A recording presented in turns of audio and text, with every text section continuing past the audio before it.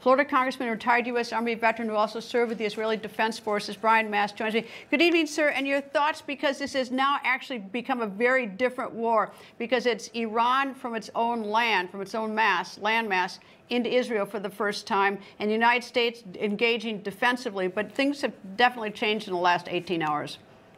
I think two very important takeaways we look at. One, the effectiveness of the air defense systems, Iron Dome, David Sling, Arrow systems, which, by the way, there were 40 House Democrats, Nancy Pelosi being one of them, that wrote a letter last week saying no more arms transfers to Israel. That would mean not restocking those things.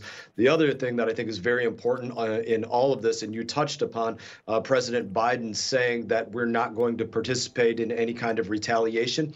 This was telegraphed already, and I think it's part of what leads to this kind of attack from Iran. General McKenzie, CENTCOM commander, recently retired, now out of uniform, has been very clear that when he was there, the Biden administration said very specifically that Iran is off the table as a target. And to him, what that meant was aid and comfort for the enemy. It meant if they're off the table, there is no deterrence for Iran. So now we see a continuation of that policy, with them saying in the midst of Israel being hit directly by Iran, the United States of America will not be a part of hitting back. That's a continuation of what General McKenzie was speaking about. Don't you make the assumption that Iran was well aware of the defense system that Israel has and had the expectation that it would fall flat? Because when you look at it, it was a very sort of feckless, pathetic attack by Iran, because nothing really happened. There was one child who was injured, and my heart goes out to that child. But in general, it was a failed attack on Israel. It absolutely was.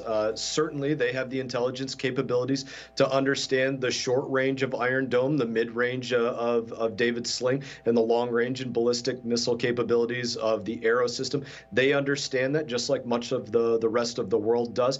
I don't think Iran would go out there and say to anybody that they were simply trying to save face. But when you look at this and you combine this with how do you get back at Iran, let's move it to a different part of this war. You get back at Iran in part by hitting all of their proxies, which they have effectively used for years, whether it be Hamas, whether it be Hezbollah, whether it be the Houthis in Yemen, take your pick. And that means also that we pay attention to the conversation of Israel going and continuing the mission into Rafah.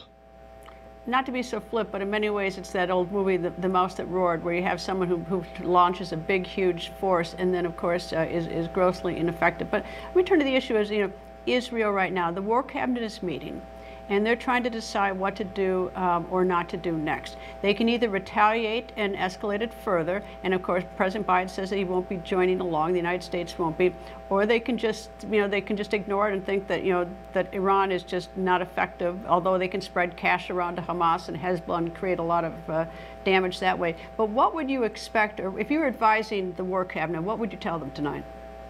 I would advise Israel to continue doing exactly what they have built a reputation that they do.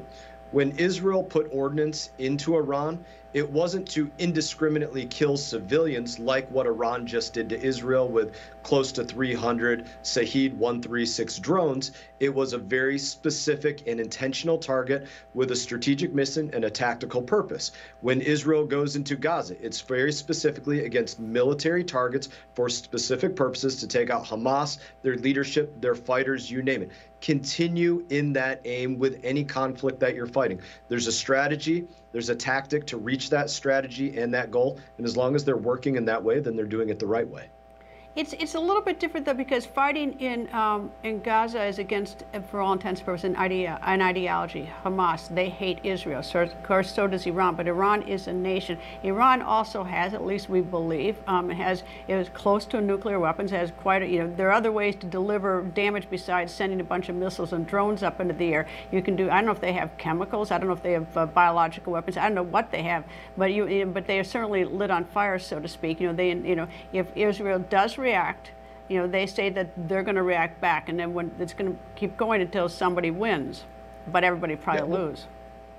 I mean, let's answer what we do know they have. You said very specifically they're close to a nuclear weapon. Now, whether they can actually produce, an Oppenheimer weapon, a critical mass, what people have seen in the movies, that's yet to be seen. But they certainly have the ability to produce a dirty weapon, spread fissile material, make an area unusable because of the fissile material they put along any kind of area. Yes, that's a very real threat. And again, to think that they wouldn't use one of their proxies surrounding the whole of Israel to do that, I think there's a belief that they would.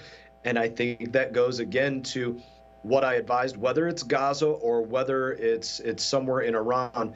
You have a strategy, you have a specific target, and they continue to hit the specific targets for specific reasons. And that is their MO, and I think they're successful in using that as their MO. Congressman Brian Mast, thank you, sir. Thank you, Greta. Coming up.